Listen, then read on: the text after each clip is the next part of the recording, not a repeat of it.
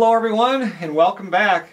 I got another one of these batteries sent to me and I promised to do a video on it. They wanted a video where I was using like power tools, doing projects around the farmhouse and stuff, and I've just been busy cutting wood and everything and haven't had a chance to do that. And for me to do a video on something like this, it has to be something that I can use it and really get into it. Otherwise I feel like I'm doing an unboxing video, which I'm horrible at. So I decided I'm up here at the tent right now. I've been up here for yesterday and today. I go home tomorrow. And we did deer stands. Zach came up today. My dad's been up here. I spent a lot of time with him, a lot of time with Zach. Sighted in our rifles, just everything. And anyway, I brought this up here because for me, you know, I don't like to talk about politics, current events, anything much on the channels, either of them. I like to keep that out. It's just like you see enough of it everywhere you turn. You know, you go online, there it is. Turn on the TV, there it is. But I do think that there's a lot of stuff that's happening in the world right now that to me is like right in our face. Like, I can't believe that they just did that, or they just passed that law, or I can't believe that we're hearing about this when I don't want to hear about this. Nobody wants to hear about this, that kind of stuff. And I just think that things are just going a little bit crazy. And I think that it is important for people to have something like this, you know, have one of these at their house. I kind of like this one here. It's not as heavy as the other ones. This is in ElecHive 2200, and it's a portable power station, but it only weighs about 40 pounds. That's what I think was kind of the neat thing about this one. And instead of doing the power tools and stuff, which I might do when I get home. It came with solar panels. I wanted to get it plugged into solar, and I'll still get that done, but right now it's been cloudy and rainy today. It's just been crappy. And you know, you can't charge them when there's no sun. And there's other ways to charge it. You've got, you know, plug-in charger and car charger thing, and you know, it comes with all of it. Right here is the plug it in. And I did plug this in, and it was, I don't know, over halfway full, but I plugged it in to make sure it was charged up when I was at home. And you can see it's got 2250 watt hours. It charges to 90%. There's a button in the back I can click where it'll only charge to 80%. And I haven't looked into that. To me it either works or it doesn't work, and I imagine that if you do it to 80% you would get more lifetime charges over it. I have no clue.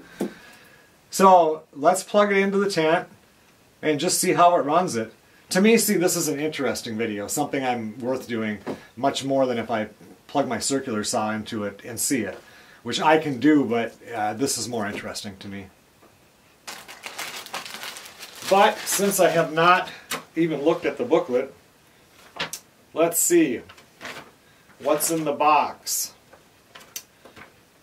I got the ElecHive 2200, the user manual, a 240 watt power supply, a 12 volt outlet adapter, a car outlet charging cable, and then I also got two 100 watt solar panels with this, and the solar panels of course have the cable, you know, that would plug into this for charging it.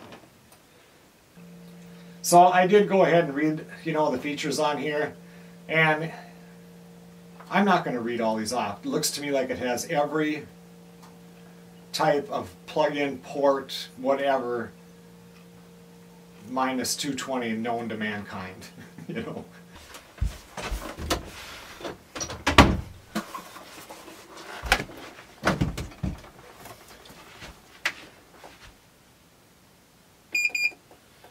So I'm going to unplug the tent, which I plug right here. I wonder if I have to turn on. Hold on, I got to get the book. Alright, so I just looked at the book, and I do have to turn on. This is the DC power button, this is the AC. Don't know why they do that. They all do that. And I wonder why, because we usually, you know, like if you turn it on, then you think you would just plug it in and everything would work. But no, you've got to turn on, like this one is my...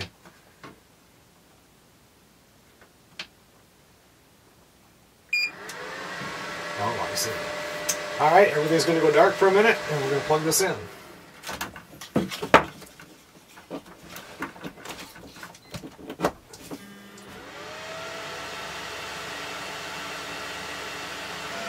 So right now the tent is pulling,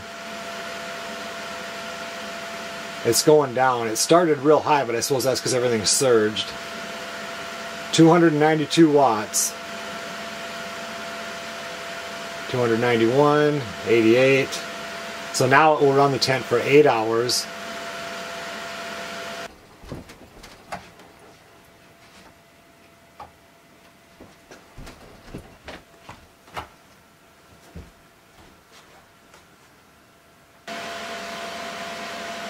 I shut those lights off. We're at 180. I wonder if I turn the fan on. Hold on.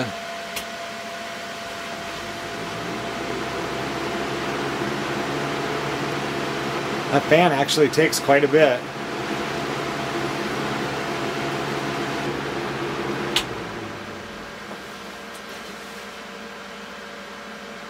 Let's see what happens if I turn on the air conditioner. Let's see, we'll put it on high cool.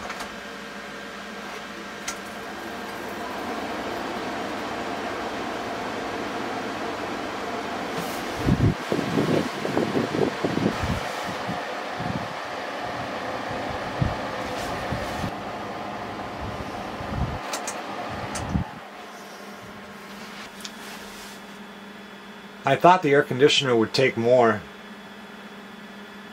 I'm gonna find something and put it in the microwave. Hold on.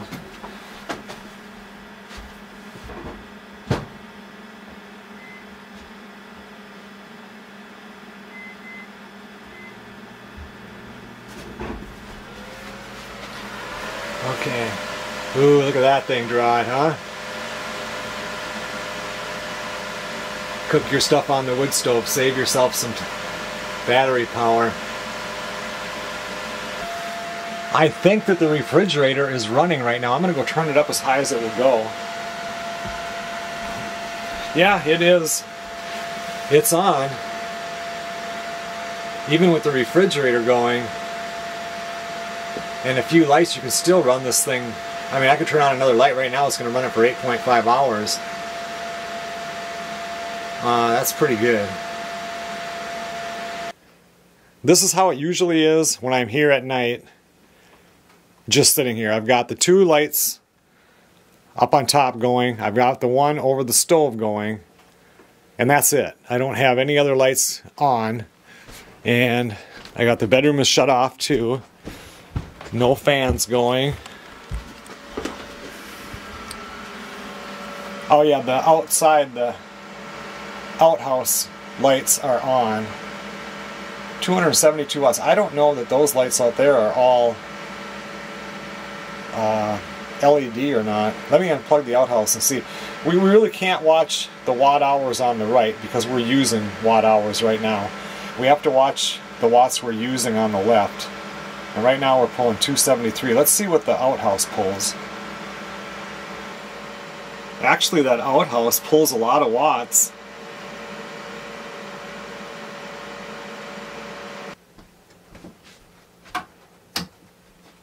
So now we're going to turn everything on.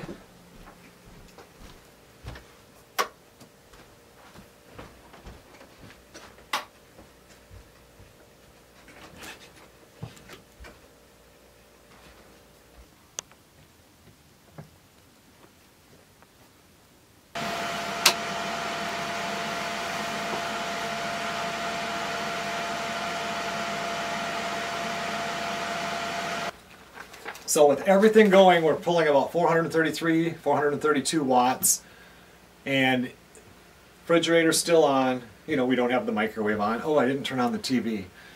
But all the lights are on. Outside lights, front and back. Outhouse is on. The outhouse, I think I have 3 lights above that mirror. I should really switch them out to LEDs because I was surprised that it pulled that much. That's what's kind of fun about those batteries too. You can see exactly how much everything uses and what you should be turning off. Let's turn that TV on and check that out because we're at 433. Hopefully that fridge will stay on.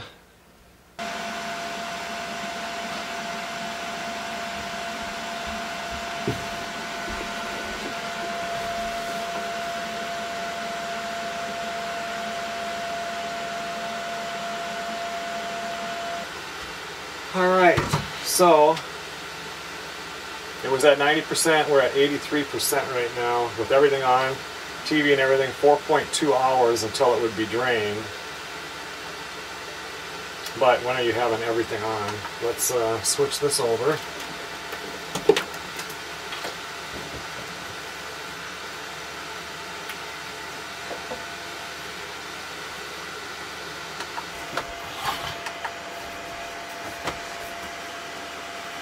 All your charging ports are in the back. This is a 1250 watt, 240 watt. Yeah, this was charging, discharge. I have it set over on 100%.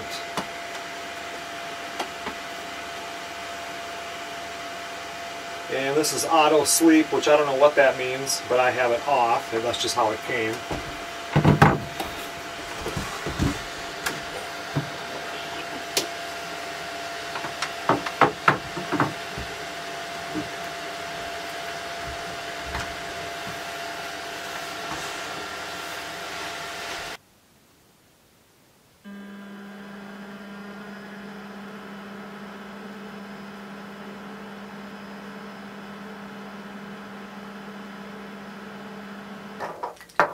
Another thing I like with this ZeroBreeze ElecHive is the fact that it came with a bag. I can't tell you how it just sucks to get one of them and it doesn't have a bag to put your stuff in. What do you do with it? You know, you got all these different wires, especially when you start running the solar panels, and you've got that wire too. How are you supposed to transport it? You've got this nice battery unit that you can carry, and then you've got all this other stuff under your arm, so I'm glad that it comes with a bag. I do like this unit though because it's light. You know, it's only 40 pounds, so you know it's easy enough to just grab with one hand and go. Some of those batteries, you know, that have about, you know, pretty close to the same amount of wattage or watt hours or whatever are considerably heavier than this when you consider percentage wise. You get up to 52 or 53 pounds. 40 pounds isn't much. You get into the 50s, that gets quite heavy. Believe me, I have to carry it from like the workshop to the house and stuff, and this one was quite easy bringing it from there to my truck. Been messaging with Melissa tonight. I'll see her tomorrow. I got to leave early in the morning tomorrow because we're cooking a turkey. I'm cooking a turkey, but we're going to do it in the roaster, in a oven bag, and then flipped upside down so the breast is down. And we're going to try that. So I'm excited. So I'm going to be leaving early in the morning.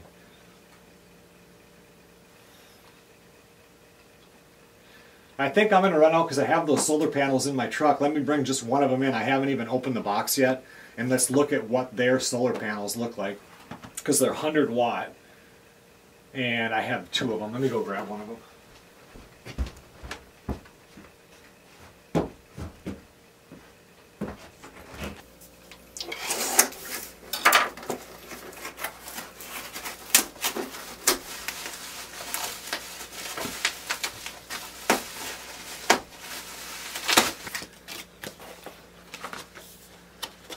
So we've got the user manual.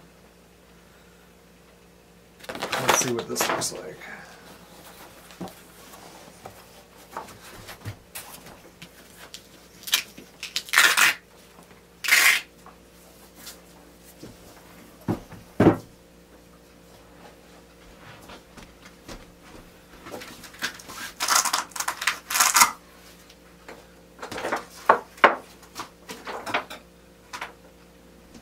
I do like this right here. It just velcros up to it, it pulls down. I've got other solar panels, but you can't, there's nothing to hold them up. That I think is pretty cool, actually. And instead of having its own bag, it's kind of covered in a bag. Very nice. Easy to hold on to. Oh, and this has its own bag with, oh, that's pretty cool. It's got its own bag. This is where the solar hookup is. Pretty nice design on the solar panels. And like I said, I have two of them. Lightweight. Huh. I like it.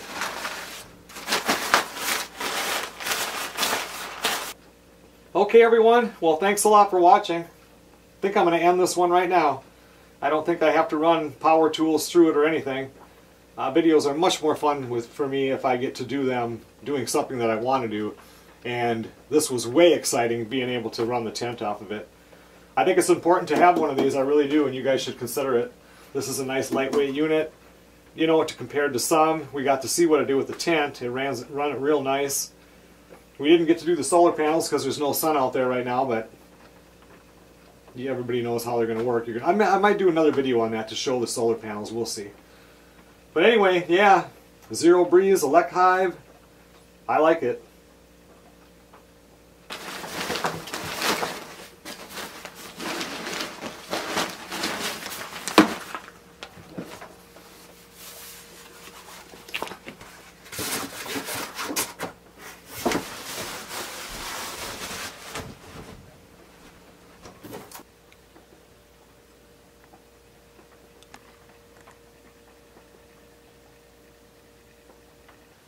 I will put the links that they sent me in the description.